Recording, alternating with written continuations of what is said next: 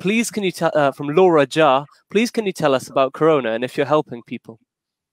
Yeah, so we've seen a massive influx of people reaching out to National Zakat Foundation for help over the last 6 weeks or so. We've had almost 3 to 4 times the level of demand basically presenting itself to us.